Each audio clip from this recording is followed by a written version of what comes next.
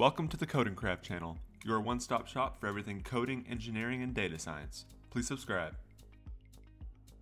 Hey everybody, I'm about to start an Arduino series on our Code & Craft channel, so no way better to start than doing an unboxing of the Arduino board I ordered. So I just got this in the mail today. I ordered the Arduino Uno R3, so it's the revision 3 of the board.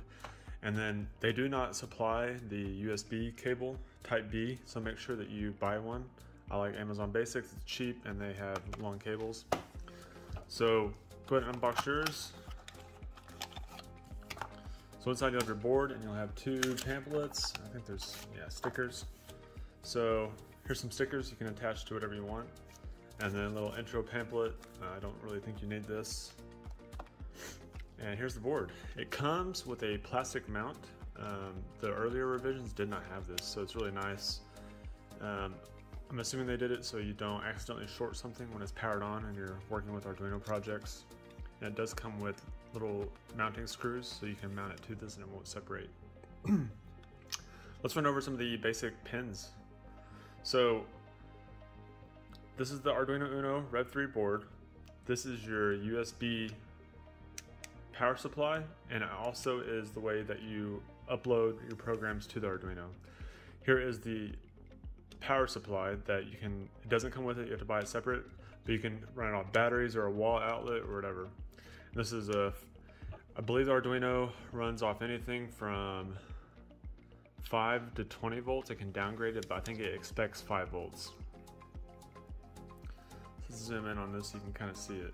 So down here you have all of our analog pins, the A0 to A5. Over here you have your ground pins, your 3.3 volts power supply, and your 5 volt power supply. Here is your voltage in, the VIN. So if you wanted to power the board through like a breadboard or another power supply that's not through here or the USB, it accepts anything from 6 to 20 volts, if I remember right from the data sheet. And this is a little power light here. On top you have your digital I/O pins. They call them GPIO, general, your general programming input output pins. Here is the receive and transmit LEDs. This LED up here is a built-in LED that you can program.